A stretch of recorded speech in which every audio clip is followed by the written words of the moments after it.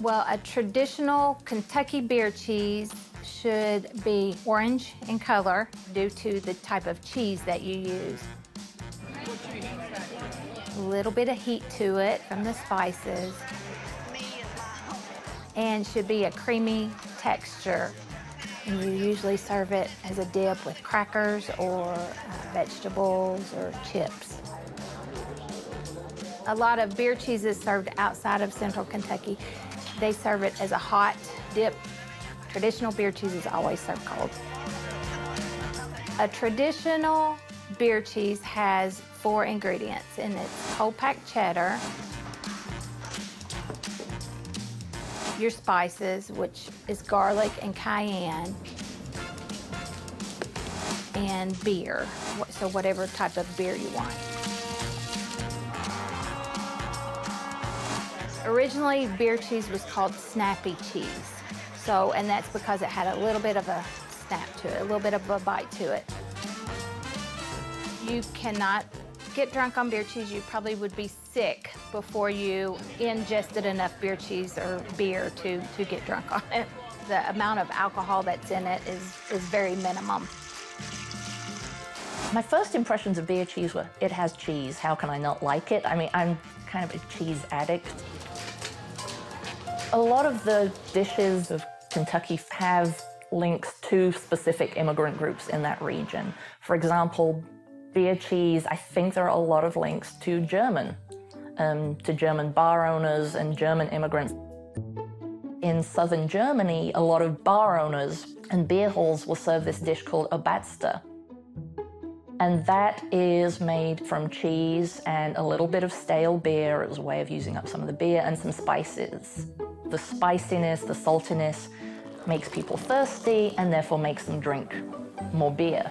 And so a lot of the bars at the turn of the early 20th century would have been owned by German immigrants. A lot of the breweries were German immigrants. And so I think there's definitely that strong German influence in beer cheese and where it came from.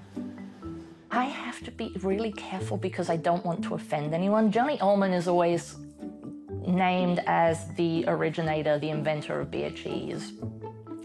And I think it's a lot more complicated than that. The story is that his brother, I think it was, came back from Phoenix, Arizona, had been living out there, and talked about this cheese dip that he had. He missed the spiciness of the food.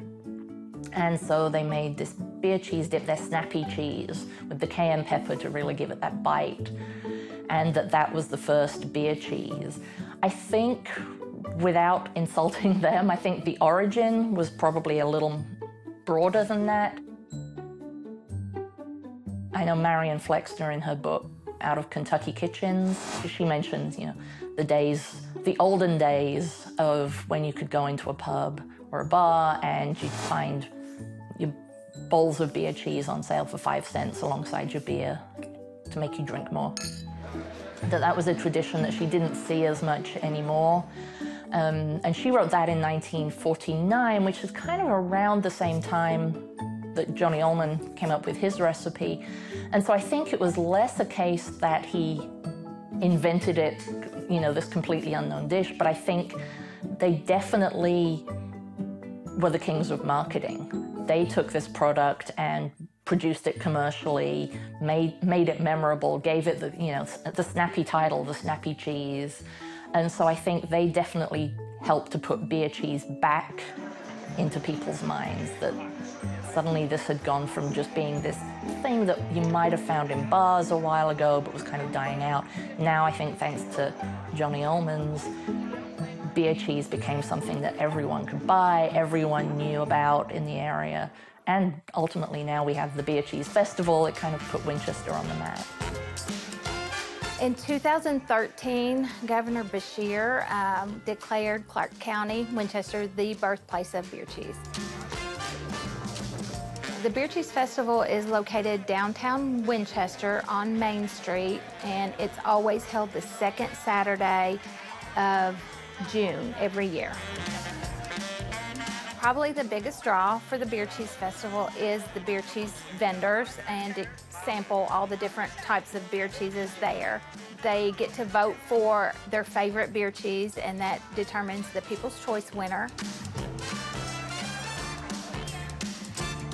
I'd like to see it spread a little more. I definitely know that since I've moved to Kentucky, the number of different brands of beer cheese seems to grow every year. If you go to the Beer Cheese Festival, their lane of professional beer cheese vendors seems to just grow and grow every year. I think it's the kind of thing that when people try, they like, and it is very versatile. So who knows, I'd like to think that in a few years' time, more people will be eating beer cheese and enjoying it.